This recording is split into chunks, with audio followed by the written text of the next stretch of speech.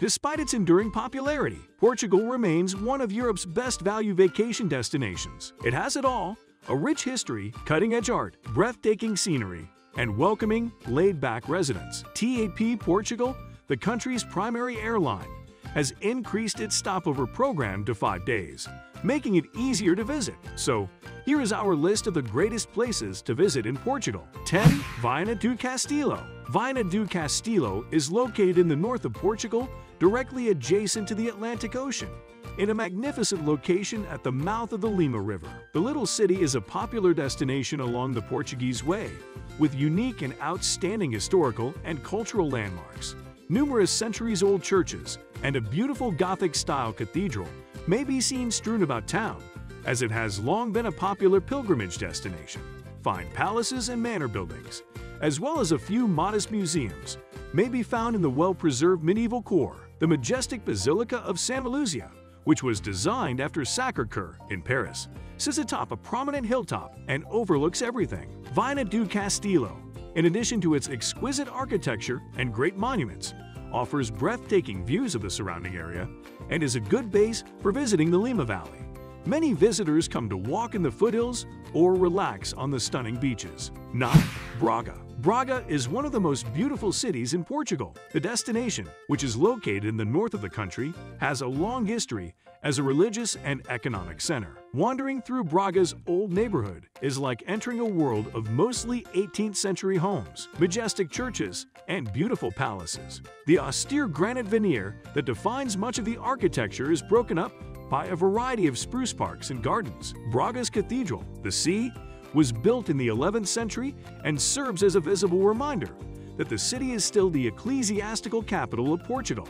The city's central square is a lovely spot to spend some time, perhaps in one of the cafes tucked away behind the arcades. All that survives of Braga's original defenses is the adjacent 14th century Torre de Mensagem, the majestic religious sanctuary of Bom Jesus do Monte. Located 1.5 kilometers east of the city, is a worthwhile trip. Bring a picnic and be prepared for heavy crowds on weekends. 8. Tomar. Tomar, one of Portugal's most beautiful and scenic cities, is located in the country's central region, surrounded by vast farmland. Its ancient alleys are home to notable historical, cultural, and religious monuments, as it was originally the headquarters of the Knights Templar. Beautiful structures with great architecture, including Gothic, Mannerline, and Renaissance styles, may be found in the heart of the city. While there are numerous centuries-old churches, chapels, and castles, the castle and convent of the Order of Christ is the primary attraction. It was from this enormous and beautiful castle complex, once a Templar stronghold,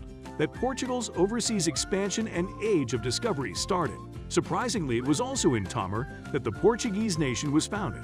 It was a hugely prominent city and settlement for centuries. This rich history, culture, and tradition can be found everywhere, and the town hosts several notable festivals and events each year.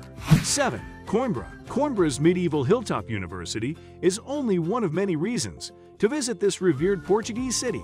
However, the abundance of other visitor attractions, many of which are concentrated around the Valle Universidade, which is a UNESCO World Heritage Site, warrants a full day of visiting. The beautiful Biblioteca Joanina, a Baroque jewel of gilded and marbled wood and frescoed ceilings, is unquestionably the highlight of a visit to the old university site. Climb to the top of the 18th century clock tower for a breathtaking view of the entire neighborhood. The majestic late 12th century Sea Vela should be included in your exploration. There are more historic buildings to discover in the old town, including 2 former convents and the Igreja de Santa Cruz, which was consecrated in 1131 and holds the grave of Portugal's first monarch, Afonso Henriques, a botanical garden, as well as the fun-filled Portugal dos Pequeninos, a park with scale versions of the country's most renowned historic buildings, are located elsewhere. The river itself is a nice diversion, with a vast esplanade surrounding both banks, ideal for long strolls. 6. Aveiro. Aveiro, which hugs the country's Atlantic coast in central Portugal, is known as Portugal's Venice for its attractive environment of stunning canals, connected by charming bridges and studded with colorful gondolas and speedboats. Historic sites, beautiful beaches, and delectable cuisine all contribute to Aveiro's appeal as a tourism destination. Walking about Aveiro is the most pleasurable method to see the city, but tour boats and a free-use bicycle system are also available. The Aveiro Cathedral, the São Gonçalo Chapel, and the Convento de Jesus are among the city's many tourist attractions. All of these places have beautiful architecture and artwork. The Forum of Aveiro is a retail mall with a variety of stores, restaurants, and a movie theater. Fresh seafood, meat, fruit, and handicrafts are all available at markets such as the Fish Market and the Central Market.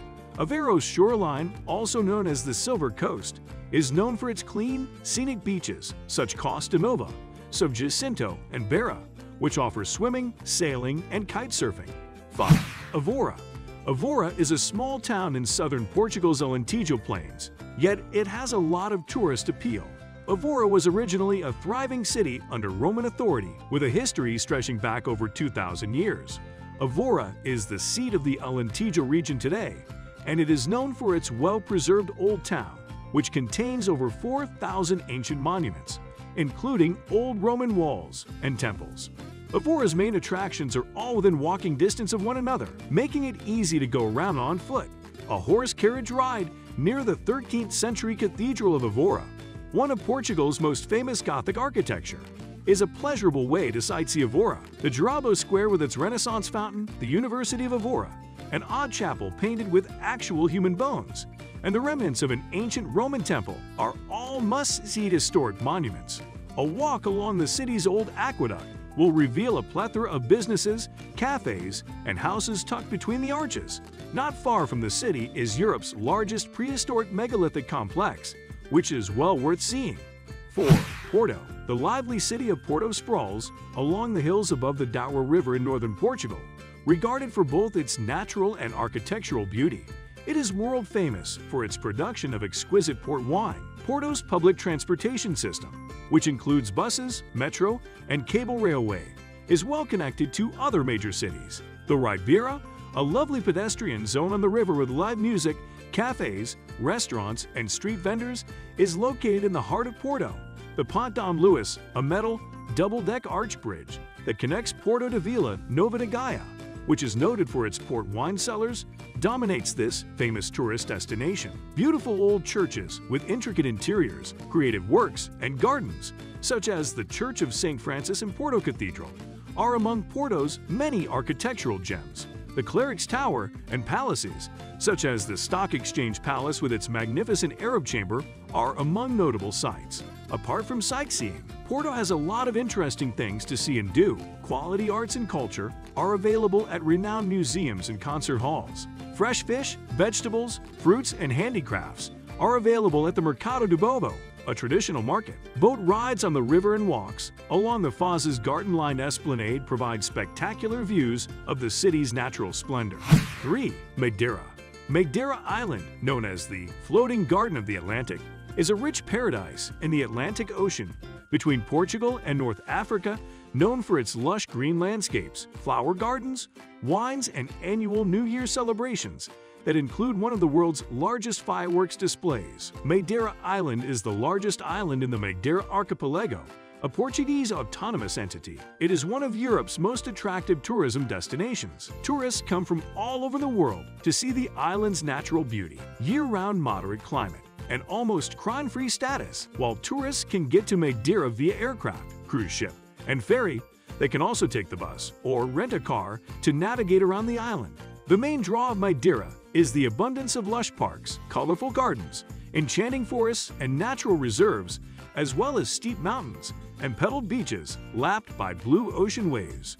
The Orchid Garden and the Loura Silva Forest, which has the world's biggest concentration of laurel, are both must-sees. The Levadas, a magnificent system of canals and aqueducts that create walking trails that wind through stunning scenery, are another must-see. Pebble beaches, crystal blue water, natural rock pools, and sports such as fishing, diving, sailing, and whale watching can all be found along the island's shoreline. Funchal, Madeira's capital and main city, is home to medieval churches, fortresses, tourist resorts, museums, restaurants, and markets, as well as the tree-lined Lido Promenade, which offers breathtaking views of the ocean.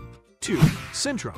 With its vibrantly colored facades, bottle green gardens, and Disney-like crenellated castles, Sintra, perched in the foothills of the eponymous mountain range, is almost ludicrous at first glance. It's no surprise that children adore it and that many visitors visit on day trips from Lisbon, which is around 30 kilometers to the southeast. To take it all in, you'll need to stay overnight, and you won't regret spending 48 hours or perhaps more at a hotel. This is a place with all the magical attractions of Camelot or Westeros, from the lovely 19th century Pina Palace to the medieval castle of the Moors. It's no wonder then that Hans Christian Andersen once resided in a house in Sintra's woods. You may come across it on your way down from the palatial attractions. 1. Lisbon, Portugal's capital and largest city, which stretches along the banks of the Tagus River near the Atlantic Ocean, winds upward among 7 steep hills, creating an enchanting destination of warm weather, alluring alleys, quaint shops, Gothic cathedrals, impressive bridges, and colorful neighborhoods reverberating in traditional fado music. Lisbon, one of the world's oldest cities, is known for its various neighborhoods, or bairros. Belém, one of Portugal's most popular districts, is known for its royal palaces, gardens, and ancient buildings and landmarks, such as the Jeronimos Monastery, which is one of the country's most visited destinations. Alfama, a former Moorish enclave known for its maze of cobblestone lanes, rustic architecture, St. George's Castle, and fado cafes and pubs, is the city's oldest neighborhood. With museums, theaters, and concert halls, Chiado is the cultural center of the city. Parque das Nações is the most modern sector, with glass and steel structures, commercial establishments, and casinos, while Bairro Alto is the entertainment district with several bars, discos, and nightclubs.